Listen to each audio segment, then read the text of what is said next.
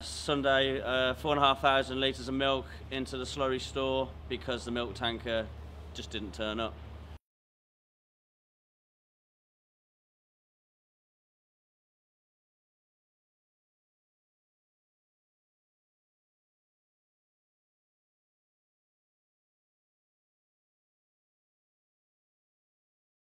It's devastating for us. The whole industry, is in free fall at the moment, with not knowing how long this is going to carry on and where we're going to end up if we make it to when things reopen. Potentially the banks could foreclose, and that would be the end of my dairy farm, and there won't be any milk then to supply once things get back to normal.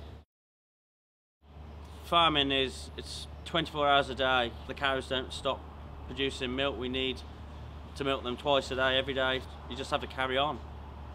All the hard work that we put in, and then to be throwing this milk away and being told we're not going to get paid for it is just, well, it's heartbreaking.